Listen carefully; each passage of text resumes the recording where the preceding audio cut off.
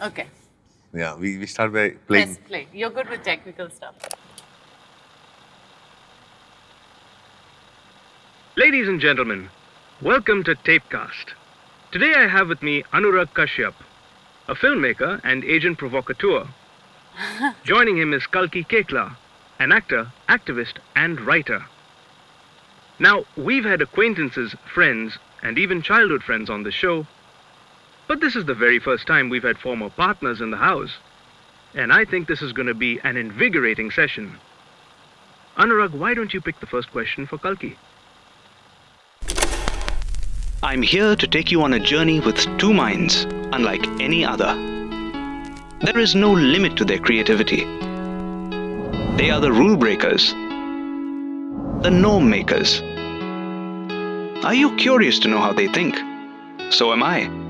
Let's find out what makes them go beyond.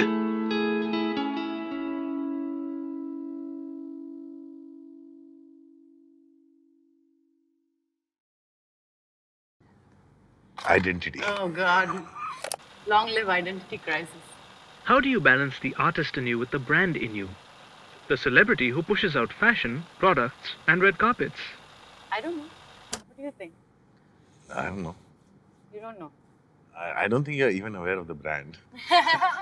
Yeah, the other day I was thinking, like, I was walking from, like, a friend's place in Marine Drive to NCPA. And, like, on the way, like, taxi drivers going, Kalki! Nimish was with me, he's a designer. He was like, you don't realize that you're famous. I'm like, no, I do. I'm like, I know people want selfies and all. And he's like, but they think that you like have a Mercedes and 3 cars and stuff, like not that I have a Swift and, live in Mahada and stuff. So it is a strange, like, but you also have the same issue. Yeah. Like, when I met you, you had rickshaw. I Rickshaw was a drives, rickshaw. didn't have car. Living in a rented house. Yeah. But how do you balance it? How do you balance it is like, as you get more and more busy, I have to constantly remind myself to start back at the beginning. It's the same thing as buying more products. It's like suddenly you feel like you need these other things which you don't need. And it's the same with doing ads and doing all this other work. Like even today your social media, your Instagram, and suddenly you're doing all these other things and you're like, wait a minute, what about Riyaz, rehearsal, warming up my voice, going back to like what I used to do, why I'm acting, So it's like just taking all of those things away, switching off my phone. I've started doing this a lot. And then just with an empty slate starting to work. When you react as an artist, are you also aware of me as a brand and should I be so reactive, not reactive? Oh yeah. So this I have become like careful about because I think I've always been very candid, right? I feel I've said what I think, but I also realize that anything can be taken out of context and put out there, right? So what I've started doing is letting my work speak for itself. Yeah. Like if I make something which comes from a personal experience or something, then you're putting out a work which then people can take home, listen to, or watch, and then react to personally in their own way without the pressure of being right or being wrong. Again, of course, you have to think of it from a practical point of view. Yeah, there's money, there's a house, there's family to look after, all of those things. But apart from that, I don't really, my ambition is not to have 3 houses and 2 big cars, and I have everything I need already in terms of material things, more than enough I have. So now it's about choosing and wanting to do things better and not being mediocre, which is hard, no? Don't you feel? I want to ask you, how do you manage to not be mediocre? I have been mediocre so many times. But how do you manage to keep fighting it? Because as a director, I feel you have to be so much in charge, and at the same time, you have to delegate trust to everyone. It comes with the job. Somewhere you have to just pick everyone up and push them to do their best. And how do you do it for yourself? Me? I wish I was like Anil Kapoor who could look into the mirror and say, I'm the best. But I'm not.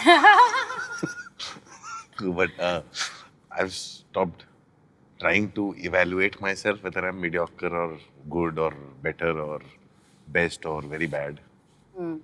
That has helped me a lot. I just now just do things. I realized long time back we had a lot to say and we exhaust what we have to say on social network. So I've started to keep off social networks. I have a lot to say within. And it somehow finds my way into work. Okay, now I can choose for him. Work formulas, inspiration, creativity, angst. Wow. Of course, it has to be angst. Yeah, what else?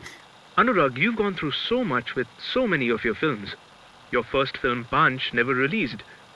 Black Friday was stalled for years. I remember reading that you were heading to the premiere in a new suit when you got a call saying that the film had been stalled yet again. You said that you went back into the room and didn't come out for 3 whole months. But eventually, how did you learn, in the words of Carrie Fisher, to take your broken heart and make it into art? I don't think I've known any other way. I just put everything into my film. I think all my angst, everything just finds its way into my work. Yeah. I've been like that, I think, since I was born. The only thing I learned from Punch and Black Friday is to stop waiting. That whole thing of wanting to show to people that, see what a filmmaker I am and what I have to say. And that need went away with Punch never releasing and Black Friday and forever being in the loop. I think now when I finish a film, I just deliver it and I start on my next. And I find fresh things to say. Yeah. But the problem comes is around release time when there are interviews and people ask you questions. Yeah. And they'll I just prod went you through and that. they'll provoke you and they'll provoke you and then you say it again. And before the film comes out, you have a headline. My last interview just now at IFFI was, they asked me, so how did you manage after divorcing Anurag? Like, how are you managing, like, as a single person? Like, it's like, wow, what a strange, you know, But that's what what a crazy thing to think a person can live, like, after divorce without, like, you know, I think when dying or going into a hole in shame. all these people who ask this question, I think that when they talk about misogyny, they should begin by admitting they're misogynists themselves. The question itself, yeah, like if you keep asking the wrong questions, you're gonna keep perpetuating that. No, the other question is always cat fight, me and Richa, because we did a film together. Cat fight, such a like 90s question, you know, like come on guys, we're so over that now. Nobody has cat fights anymore. It takes time to grow up. Yeah. I think questions should come after the work comes out. Yeah, exactly. Then you can. It makes speak more about it. sense. Yeah. Next. I choose for you, Untitled. Ooh. I have a surprise for you. What do you consider your biggest personal victory? That I can live with myself. Yeah, I think at the end of the day, we're born alone, we die alone. We better be comfortable with ourselves and who we are. No, you've had lots of personal victories. Yeah, but this is my biggest. I think all my life I've actually emotionally been very vulnerable.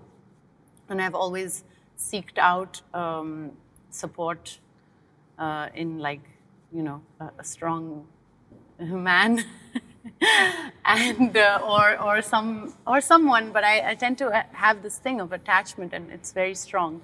And I think that the last few years for me has really been about finding that support in myself and not being dependent on one other person or 2 other people, you know, like, yes, using the support system around me, my friends, my family, and, you know, people who love me, but not putting all your, you know, all your energy. I think that was something that I used to do a lot. So I think for me, that's something that has been wonderful. I actually enjoy coming back to my own space, coming back to my alone time every once in a while when things get too much. It's like really important for me, and that has been, yeah. It also shows in a lot of your poetry and your work and Yeah. yeah. Yay. Done. Easy. Okay. Anurag, Piyush Mishra has said that you're married to cinema. He said that Vishal Bharadwaj is an organized person, but you're a self-destructive person. Until you destroy yourself, you can't create something. Is this true and what does it mean? Oh, great. Ah. What do you say to that? What can I say? No, I don't know if I can. I don't agree with him. You don't have to destroy yourself. I think that. What do you think? Of course. I don't know. Me and Piyush, we have had lots of discussions and arguments about things, and he actually believes it. But I don't think so. I think everything I go through or I grapple with, I put it in my movie. That I often do. My films change midway through shooting if I'm going through a life change. That's very true. And Ending of Devdi changed while we were shooting. The script was not written as a happy ending movie. Vikram was the most upset. Vikram Motwani was like, you have destroyed the film. But then also, do you feel that you need to create that? It happens organically. I think it happens organically. I don't Like think in your own life, do you feel like if you don't have drama, you create it? No, I don't. I don't create drama. But many a times I really feel that somehow I just, my way of dealing with things is put it in the movie. Like no smoking was my way of dealing with all the bans and censorship. I just put it all out there. I camouflage it. Sometimes I don't camouflage it. But I don't think I destroy myself to create. Yes, I'm not organized at all. I don't think you destroy yourself to create, but I do think... I thrive in chaos. No, I mean, you're sorted when you're on a film set. You know exactly what you're doing. Yeah, it's chaotic, but you are able to really Yeah, I manage chaos very well. Beautifully. And you have a great sense of spontaneity, and you just make things happen even when they're going wrong. You use it for the best of the scene and stuff. But I'm wondering if you... Say. If that sense of belonging that you feel on a film set, when you come back to life or reality, you still live in your head. And how much, I live a lot in my head. I'm more at home on the film set, at the festivals, right, in the movie world. Right, yeah. So it's like that has become your reality. And that often kind of clashes with my actual reality. That's the conflict that I get into a lot. But when I'm traveling for the festivals, I'm going from movies to movies, and somehow kind of that literally becomes my safe place. No, I think when Piyush or me or any of those who love you have said statements like he destroys himself, it's not that you want to destroy yourself, but you live for that reality and for that world. And so we feel like we're just characters in your film. That's the drama. No. It's not like that. I think that's my way of surviving. My way of dealing with things is... It's like how I need that aloneness with myself. That's your... Yeah, my way of surviving is that, because when I'm dealing with things, I somehow find my way into it. When everything is going fine, that's when I don't know what to do. That's when I really don't know what to do. When everything is just according to the script. Like a lot of my friends, actually all of my friends, they tell me, you should not be given budgets to make movies. Because when I am given budgets to make movies and I'm given everything, I don't know what to do with it. When I'm given nothing, then I actually create. It's your turn. You want to tell me what to pick, or should I pick? You pick. I'm not telling you anything anymore. I pick creativity. Creativity. What exactly is your creative process? Are you an instinctive actor, or do you prefer to come well prepared? When do you find the time to write? There's a lot more to your creativity than writing and acting. I know you as a charcoal artist. You do sketching.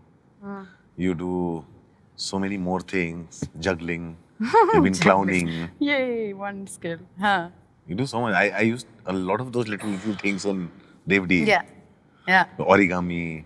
Yeah, I can't keep still for very long.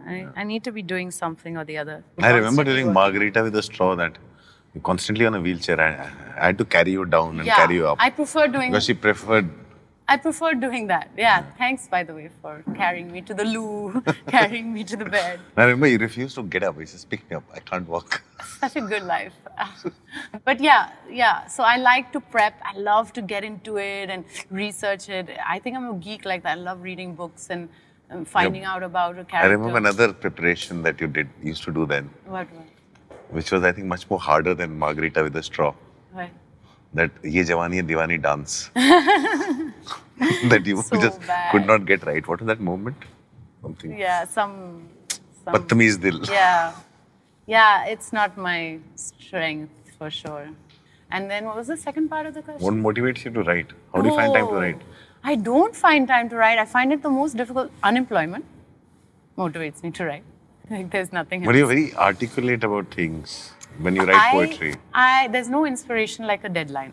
So what I do is I commit to something. Like last month there was a spoken word festival in Bombay. So I committed to it. They advertised it, they put my name out, they said I'm doing it. I hadn't got anything down till like 15 days before the show. And I was damn stressed. I was like, I can never write again. I have no talents and all that was going on. And then it came at the last minute, this piece on fairy tales. So I don't think I am a disciplined writer. I don't call myself a writer because I don't think I do it as a daily exercise. But I do love it, and I feel the only way for me to do it is to push myself. Put myself in a situation where I have to write. You have your turn. Do not play. Do not play. Do not play with my heart. Anurag, have the 2 failed marriages led you to become a better man? Simple questions are the best. I don't think I was a bad man. But I've learned so much more. Marriage is a lot of commitment. And I think marriage is, you have to make an effort to make it work. I wish everything was organic, that, 2 people come together and it works out. But yeah, it's a lot of work. It's also scary. I don't know. What is the question? Have the 2 failed marriages, helped you become a better person? I think I've become more understanding, more tolerant, I take and give more space. I know that when you're dealing with a whole lot of things outside, you don't have to bring it home. Yeah. Shubhra's lucky then. No, but yeah. But everyone, I think, has to learn from every failed thing in life, yeah. No, definitely you learn from every failure. We are here to learn and evolve, no? Yeah. So. I have understood the importance of taking holidays. So much more. You look also healthier and happier than I am. before. Importance of exercising, importance to stay healthy, eat right. Yeah. Everything doesn't have to be cinema. Everything is still cinema, but it's like I don't sleep with it in the bed anymore. Yeah. I'm a better person. I'm a more livable person. Yeah, I think you were always a great person. I think you have a heart of gold. But maybe I don't know actually. I had my problems. No, I think I know I had my problem. I was lazy. I was very lazy. I would come home and just sleep. I think outside of cinema, I didn't know how to do conversations, which I'm getting better at probably. I think you were quite talkative in the beginning. In the beginning. In the beginning, yeah, because I don't know. I don't know how to answer that question because... You've answered it, I think. Huh? You've answered. Yeah, okay. This is the end. My only friend. Kalki, Anurag, it was an absolute pleasure to have you on the show. You're 2 people who stand to make a huge difference in the industry. Join us on another journey in the next episode to discover what it takes to fly beyond. Bas. Yes, Bye. thank you. Thanks. He didn't even hear us. How does he know it was good? I know.